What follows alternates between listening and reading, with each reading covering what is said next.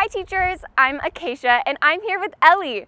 Ellie has traveled to hundreds of classrooms over the last few years, but now in this time of distance learning, we're bringing her presentation to you here with a few small tweaks. At the end of her talk, we'd usually have an interactive Q&A.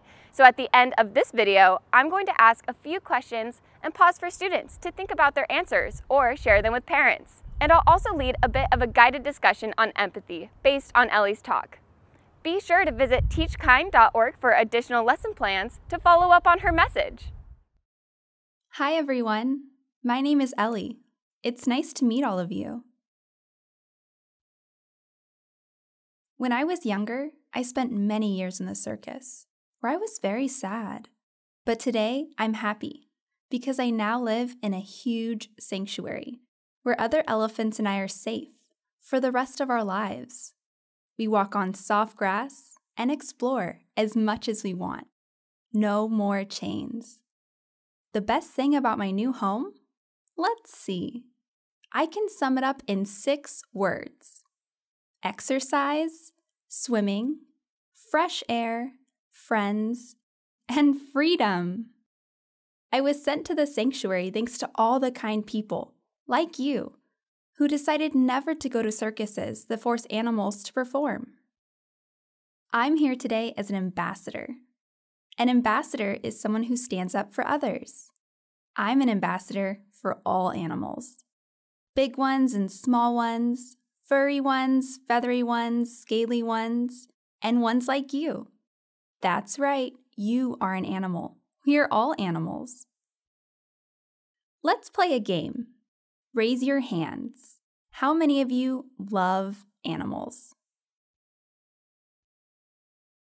Is an elephant an animal? Is a rat an animal? Is a school an animal? No. Good job. A school isn't an animal. It's a thing, right? What about a car? Is a car an animal? No, that's right. You are all very smart. A car is a thing, and so is a desk, and a ball, and a book, and a key. Things don't have feelings or personalities, but we animals do. That's why it's so important to treat all animals with kindness and respect. I look pretty different from all of you, don't I? My nose is longer than yours. But to me, your noses look very, very short. How can you smell anything with those tiny noses? Humans may not look exactly the same as elephants, or chickens, or rats, or fish, or ants. That's because they belong to different species. A species is a group of animals who look and act alike, and can have babies to form families. For example, my species is Asian elephant. We have long trunks, gray skin, and floppy ears, and the boys all have tusks. But there are other species of elephant too, like my elephant friends in Africa. They have even bigger ears, and both boys and girls have tusks. Also, elephants send messages by making low sounds that other elephants can sense through the ground. Actually, I thought one of you was trying to send me a message just now because I hear some rumbling. But I think it might just be that you're hungry and I can hear your stomach rumbling. But even though you and I belong to different species, we are all still animals, and all animals have a lot in common. First of all, we all have a heart and feelings, and we know what we like and what we don't like. I like to go swimming and exploring. You might not like those things, and that's okay.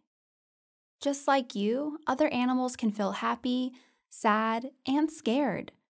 We elephants get jealous if our moms pay too much attention to our brothers or sisters, and rats giggle when they're tickled. We animals also love our families a lot. Did you know that mother hens use their wings to protect their chicks from the rain? Check it out.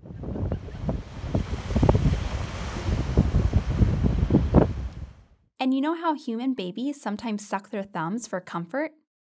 Well, baby elephants suck their trunks for the same reason. See?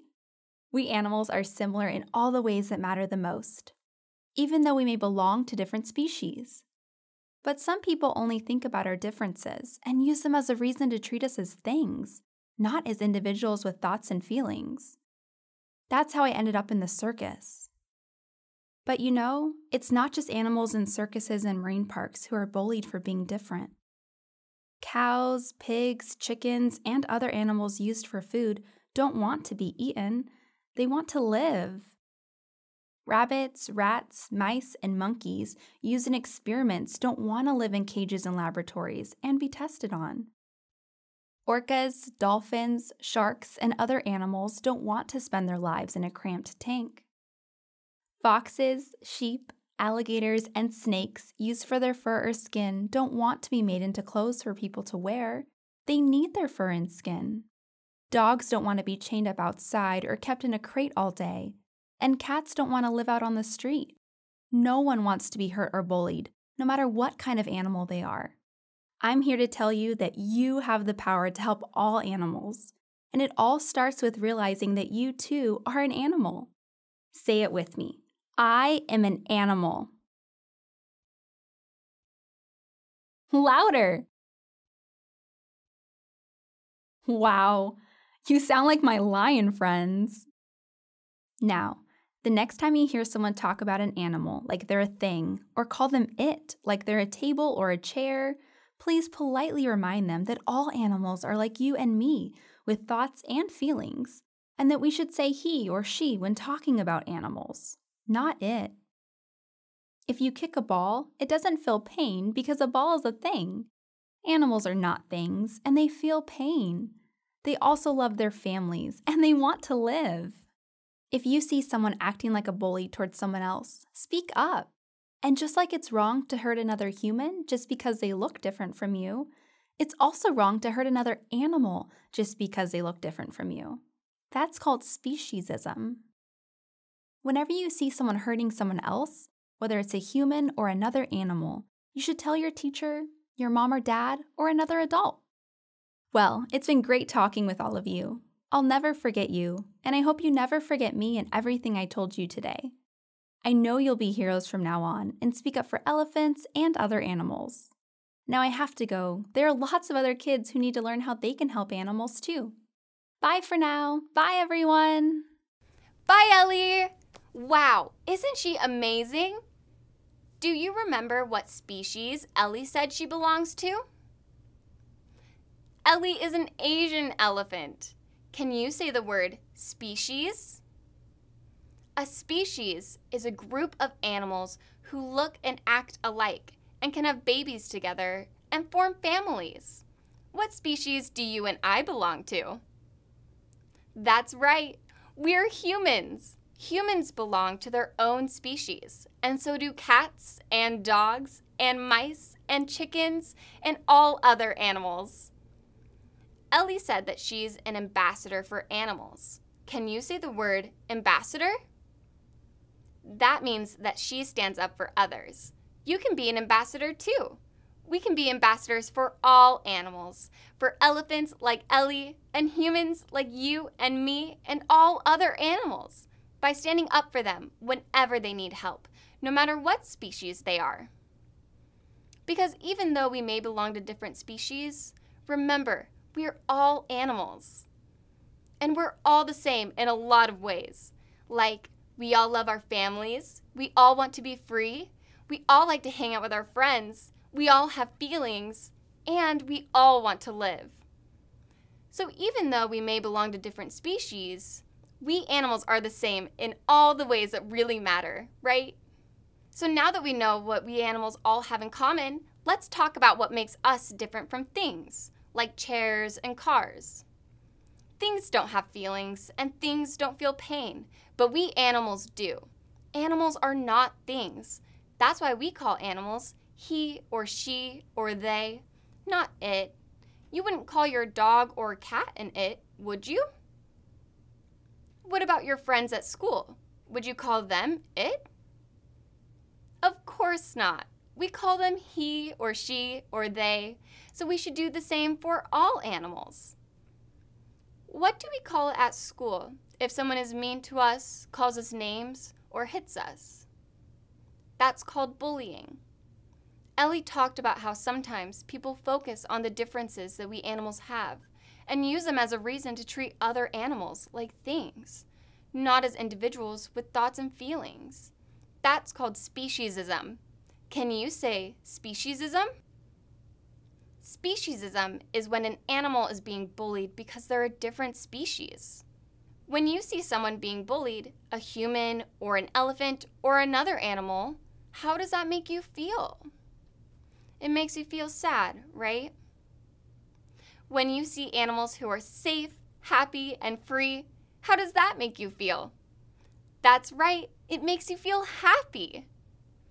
That is because of something called empathy. We use empathy when we put ourselves in someone else's place to try to understand how they feel. Let's play a game. Everyone, close your eyes. Imagine you're an elephant right now. Elephant you is very sleepy and you want to lie down and take a nap. Would Elephant you want to sleep in a dark metal trailer or outside under a nice shady tree? Yeah, me too. I'd want to nap under a tree, not in a metal trailer. Now you're a rabbit. Rabbit you is very hungry from running around and playing with your friends all day. Would Rabbit you want to eat yucky chemicals or some fresh, crunchy carrots? Me too. I'd want those fresh, crunchy carrots. Okay, one more. Now imagine you're a dolphin and you want to go on an adventure. Would Dolphin you want to be stuck in a boring, cramped tank or in the ocean with miles and miles of new places to explore? Yeah, I'd want to be in the ocean too, not stuck in a tank. Now open your eyes. What we just did was use empathy. We imagined ourselves as other animals to try to understand how they feel. We can use empathy with our classmates, with our teachers, with our families, and with all other animals, no matter what species they are.